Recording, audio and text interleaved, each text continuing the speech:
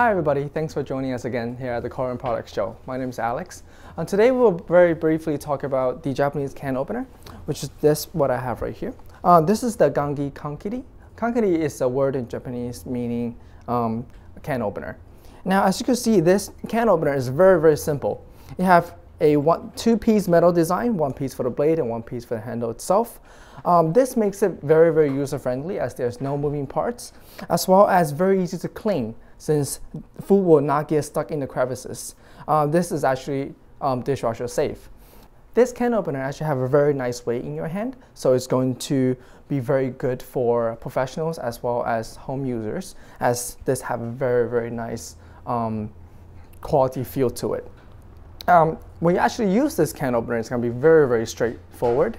You have this little edge right over here that you will simply catch on to the edge of the can, at which point you would dig the blade into the can and proceed to repeat the process all along the entire edge.